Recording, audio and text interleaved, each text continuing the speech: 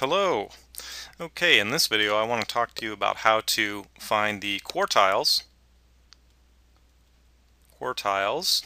of a distribution. And really, when you think about the quartiles, just to give you a definition here, the quartiles are basically going to be the percentiles or the percentile values that divide a sample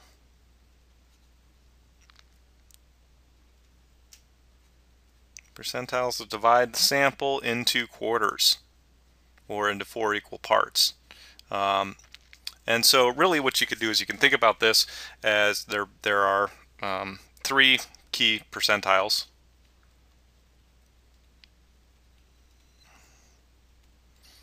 Okay, and then the quartiles that go along with them.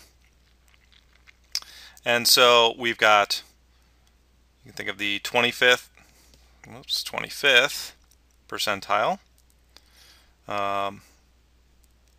the 50th, and the 75th percentile. And those are going to correspond to quartiles of 1, 2, and 3.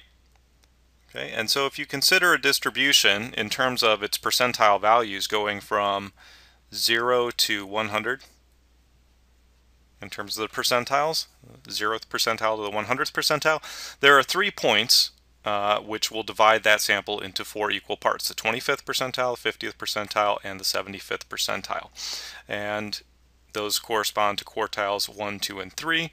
Sometimes people refer to the low score in the sample as being the 0 quartile or 0th percentile. It's the low, and the 4th point there as being the highest value, so the quartile number 4 or the 100th percentile in the distribution. That's the highest value in the distribution. But what we're most concerned with here is going to be 1, 2, and 3. The first, second, and third quartiles, which correspond to the 25th, 50th, and 75th percentiles. And probably the easiest way to find those percentile values is to use a cumulative percentage column in a frequency distribution. And you can do that here. We can take this particular distribution. Again, we're using our example of age for 20 respondents. We got a sample size of 20, and we've got ages ranging from 18 to 22. We've got the frequency distribution here in the second column, and then I computed the percentages and in the third column, and the fourth column here has the cumulative percentages. And so now we can calculate the quartile values using this table. And let's start by looking for the first quartile. Okay, this is the first quartile, or Q1, which is the 25th percentile. And so what we want to do is we want to find the 25th percentile, so we'll look at the cumulative frequency distribution, and we'll see that 15% of our sample is age 18 and 35% of our sample is age 19 or less, so 19 or 18. And so the 25th percentile has to fall in here, right? So this distribution ranges from, this section of the distribution goes from the 16th percentile to the 35th. So the 25th percentile has to be in there, and that would correspond to the age of 19. And so our quartile is going to be, quartile value is going to be 19. Now we could do another example here. We'll look for the second, in which case we're looking for the 50th percentile.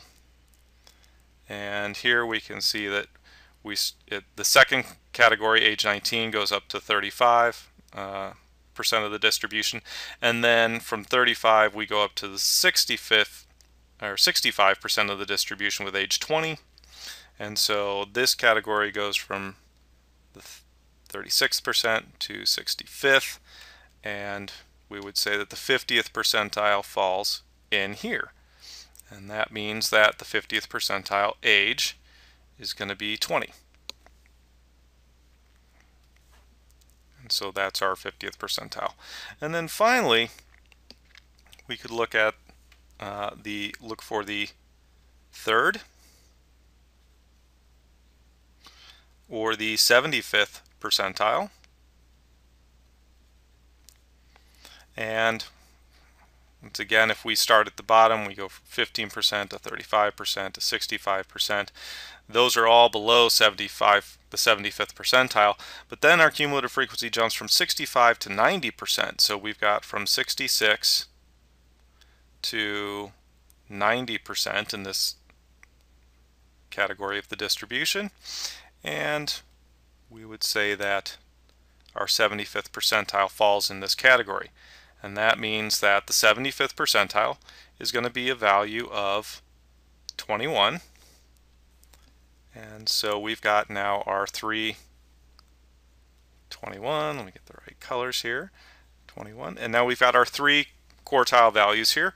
19 represents the first quartile, 20 represents the second, and 21 represents the third.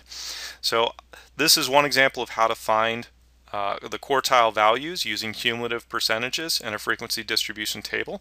In the next video, I'll show you how to do it using the interpolation method and our ranking formula for calculating the value of percentiles.